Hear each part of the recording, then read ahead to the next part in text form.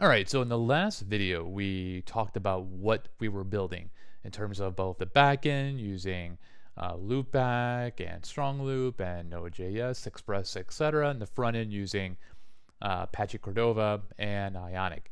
So we're going to start by building the backend, and we're going to use StrongLoop's command line. I'm going to assume that you already have everything installed, and the blog post for all these videos will tell you exactly what you need installed to actually test out everything I'm showing today. But let's get right to it and look at how we can quickly create a loopback based API.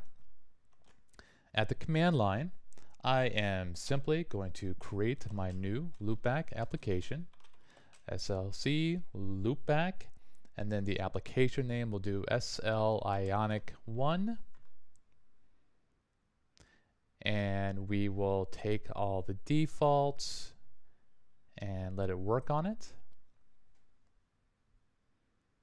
Command line is doing everything. It's creating a new Node.js application with Express and Loopback as well. So we can go right in there and start doing things. Now, we can work with our model at the command line, but I'm going to use the Arc Composer tool to look at it instead.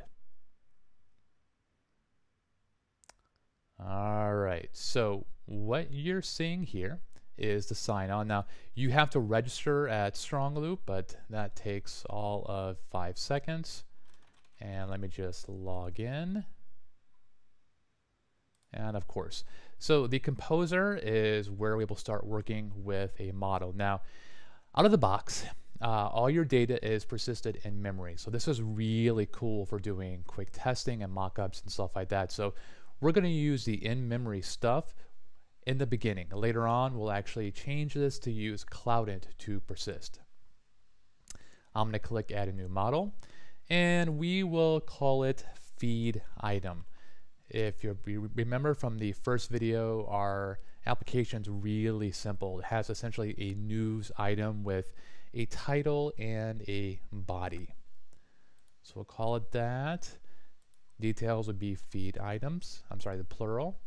And for properties, we will have first a title that is string and required.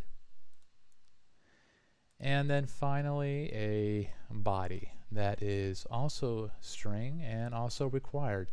And I'll just hit Save Model. And really, that's it. So let me actually start the server. It's running. We'll open it up and we'll go into the Explorer to look at the API that was automatically generated. We'll go into feed item and let's actually create a quick item. And we'll call this test1 and body1 and just save it. And that's it. Let's make one more, 2, and boom. Now let's see if this actually worked. We'll go into Git and we will test it out, and there's our data. And again, just to be like really sure it's working, I can copy this URL and paste it here, and bam, we're done. We have an API in like 3 or 4 minutes.